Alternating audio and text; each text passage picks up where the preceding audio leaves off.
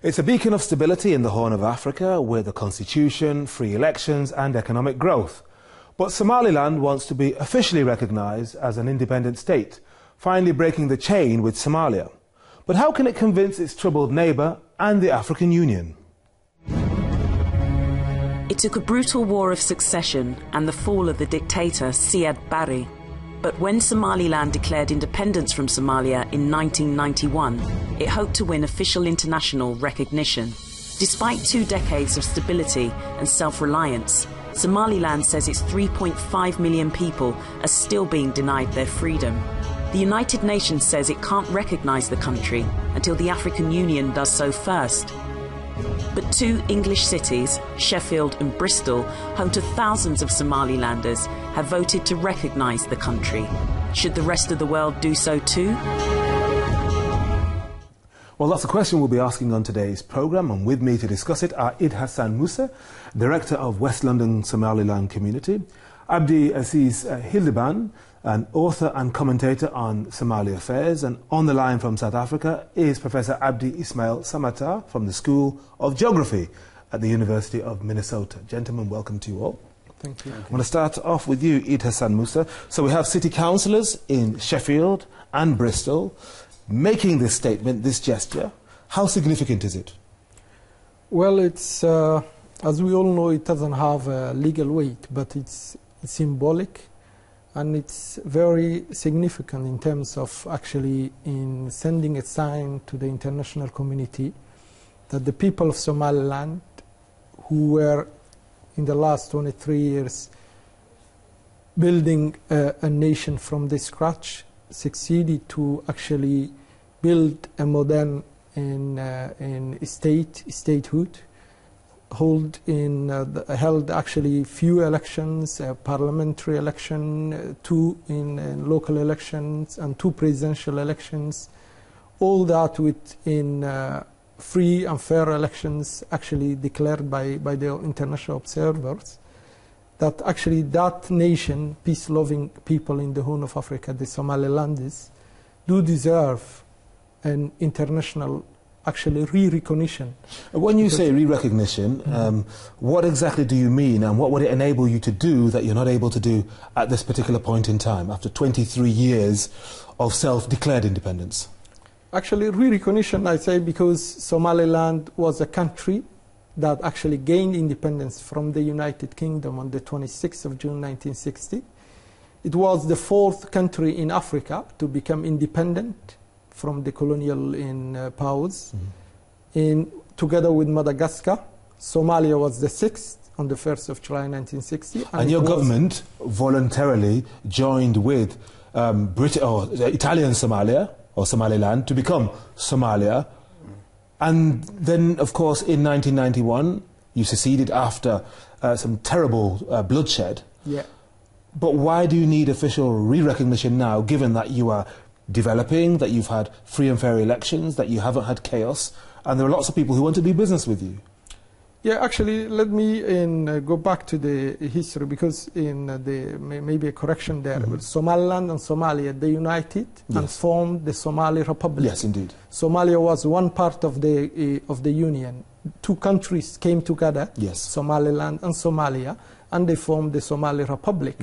And judicially and legally, that country used to be called the Somali Republic, and it became defunct on the 18th of May 1991, when the Somalilanders, in the same way they joined voluntarily in union with Somalia, withdrew from that union because of the experience in the 31st years that they were in the union. So the traditional leaders of Somaliland came together from all the corners of Somaliland and decided to withdraw from the union and build... As you feel it was your right to do. So let me put that to you, Abdi Aziz Hildeban. Given what happened, that it was an initial voluntary agreement to form the Somali Republic, and then they had these 36 years, many of them hell, why should your brothers not be allowed, not be fully recognized by the international community? I mean, certainly I would like to begin to establish deeply and firmly independent state, whatever it's called, Somaliland, is not really heading the right direction. In what way? In what way? I would like to explain to you more. I mean, we have agreed in 1960s, as he has said earlier, that Somaliland and Somalia joined and made this statement saying that Somaliland and Somalia will or shall remain forever united and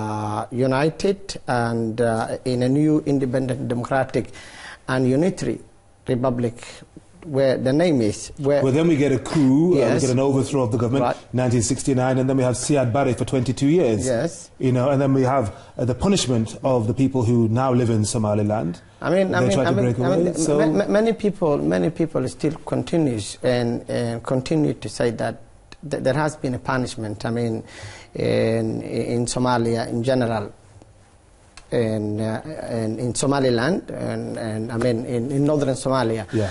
But what I believe is the people that are now saying or claiming that or make that, and the people that making the people that is making that statement is were part of what happened in Somalia. Unless they agree with us that whatever went wrong, we need to come together again, discuss what went wrong. But why would Somalia and Somaliland be better together than separate if Somaliland wants to go its own way? Haven't they got the right to self-determination? They've been doing their own thing for 23 years. I mean, and as you have said, I mean, they have the right to have their self-determination. But the question is, I mean, the so-called Somaliland territory now, they control less than 60%. I mean, there is other people that led the current leaders of Somaliland. Who are those people? They are from Khartoum state of Somalia. They fought each other, and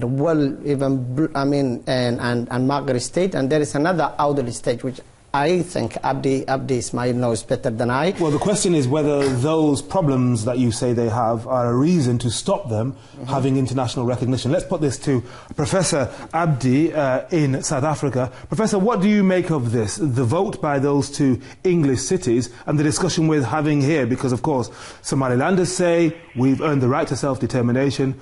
Many Somalis in Somalia say we're better together. Well, the first thing I would like to say to my two compatriots is that the history they are presenting is by and large inaccurate. How? That's the first thing. I'll explain. One, it wasn't the northern Somalis only who were going to Mogadishu to unite. There was a movement both in the north and in the south, because the British, the Italians, the French, the Ethiopians split the Somali people's territory into virtually 5 colonies. So it was a colonially imposed division of territory, not a Somali set. That's the first thing to note, which means that voluntary Somali agreements as free people supersede the colonial division of labor. So if the British and the Italians did this, Somalis actually freely and voluntarily came together to create a nation state out of the people who share all the cultures that any two human groups can share. So that Somali agreement supersedes and therefore nullifies the colonial territories unless we want to worship the colonial project. That's the first thing to note. But let me interrupt you for a second, Professor, because, of course, the African Union talks about the inviolability of borders, those being the colonial borders, which is one reason why it doesn't want to allow the Somalilanders to go their own way. Are you saying the African Union is right when it talks about the inviolability of these borders? No, it's actually different. That the African Union in 1964 wrote that particular edict which you just stated.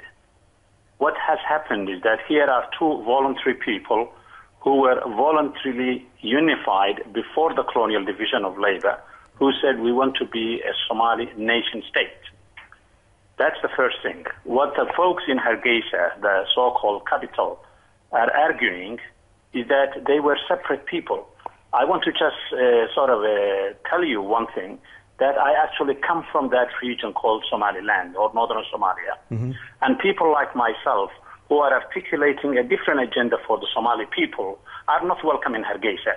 So if you are talking about free and fair elections, there has to be an open debate where local people in the so-called Somaliland who are for separation and who are for union are able to ventilate their ideas without intimidation and freely. Well, the last referendum, of course, was held in 2001, and according to official records, 97% or so of people said, yes, we want to be free, we want official recognition. Would you say that's a bogus result? What do you think would happen if there was a free and fair referendum now? If a nation or a society wants to make some major decisions, you just don't call a referendum.